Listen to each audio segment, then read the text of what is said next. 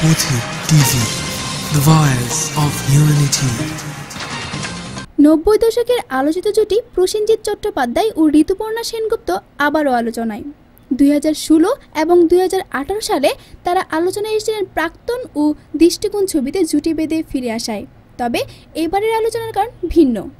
দুজনের বিরুদ্ধে আর্থিক অনিয়মের অভিযোগ তুলেছেন ভারতের কেন্দ্রীয় আর্থিক অপরাধের তদন্তকারী সংস্থা এনফোর্সমেন্ট ডিরেক্টরেট বা এডির গোয়েন্দারা। আর সেই কারণে এই দুই শীর্ষ অভিনেতা অভিনেত্রীকে জেরার মুখে বসতে হয়েছে। জবাব দিতে হয়েছে তাদের সংস্থার সঙ্গে রোজভ্যালি নামের বেআইনি অর্থলগ্নিকারী প্রতিষ্ঠানের সম্পর্ক কী ছিল, কেমন ছিল তাদের সঙ্গে ওই প্রতিষ্ঠানের কর্ণধার গৌতম কুণ্ডুর সম্পর্ক, কতবার তারা বিদেশ গিয়েছেন, কত টাকা লেনদেন হয়েছে, ওই টাকা কোন খাতে তারা খরচ করেছেন। গত 18 জুলাই ভারতীয় সময়ে সকাল তখন 11:15।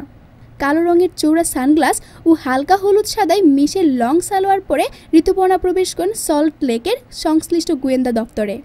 সঙ্গে তার ব্যক্তিগত নিরাপত্তা রক্ষাকারী এবং অ্যাকাউন্ট ম্যানেজার বিকাশ বাবু। প্রায় 8 ঘন্টা জেরার পর তিনি ফিরেন রাত 7:30টায়। জেরার মুখে কিছুটা বিপর্যস্ত মনে হলেও সামনে নিয়ে কৌশলে জবাব দিয়েছেন অভিনেত্রী। বলেছেন কিছু তথ্য গোয়েন্দাদের জানার ছিল, সে বিষয়ে তিনি তাদের বলেছেন। এমনকি গোয়েন্দারা তার সব উত্তর শুনে বুঝে গিয়েছেন এবং সমস্যা মিটে গিয়েছে। এই বলে ক্যামেরার সামনে অভিনেত্রী সুলভ পোজ দিয়ে দ্রুত বাড়ি ফিরেন। পরদিন 19 জুলাই প্রায় একই সময় কালো কাচে ঘেরা ভিআইপি স্টিকার সাটানো গাড়ি থেকে নামেন অভিনেতা প্রসেনজিৎ। সাদা টি শার্ট পরে গাড়ি থেকে নেমে কিছু বলবো না বলে জানিয়ে দ্রুত গোয়েন্দা দপ্তরে প্রবেশ করেন। প্রায় 8 ঘন্টা জেরার মুখে বসে তিনিও ফেরেন সন্ধ্যার পর। তখন বলেন ভারতীয় নাগরিক হিসেবে তিনি যে কোনো তদন্তে সহযোগিতা করবেন। সেদিনও তাই করেছেন।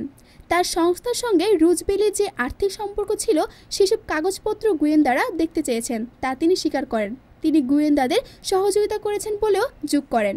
2013 সালে ভারতের আলোচিত আর্থিক দুর্নীতির খবর প্রকাশ্যে আসে। রোজভ্যালি সারদা নামের সংস্থা ছাড়া আরও বহু সংস্থা সাধারণ আমানতকারীর কাছ থেকে চৌড়া সুদ দেওয়ার প্রতিশ্রুতি দিয়ে হাজার হাজার কোটি টাকা তুলে আর ফেরত দেয়নি। ওই দুটি সংস্থার সঙ্গে পশ্চিমবঙ্গের ক্ষমতাসীন তৃণমূল কংগ্রেস প্রাক্তন বামফ্রন্ট সরকারের বহু মন্ত্রীর যোগাযোগ থাকার অভিযোগ উঠেছে। শুধু তাই নয়, বহু অভিনেতা অভিনেত্রীরা এসব সংস্থার হয়ে প্রচার প্রচারণা চালিয়েছেন। তাদের সংস্থার ব্র্যান্ড অ্যাম্বাসেডর হয়েছেন অনেকেই। কেন্দ্রীয় সরকার এই আর্থিক অনিয়মের তদন্ত শুরু করেছে। এরই ধারাবাহিকতায় জেরার মুখে পড়তে হয়েছে এই সময়ের আলোচিত চলচ্চিত্রের জুটি প্রসেনজিৎ ঋতুপর্ণাকেও। সিনথিয়া শারমিন, পথিক টিভি। বাংলাদেশ থেকে সম্প্রচারিত আইপি চ্যানেল পথিক টিভি, বিশ্বজুড়ে এক মানবতার কণ্ঠস্বর।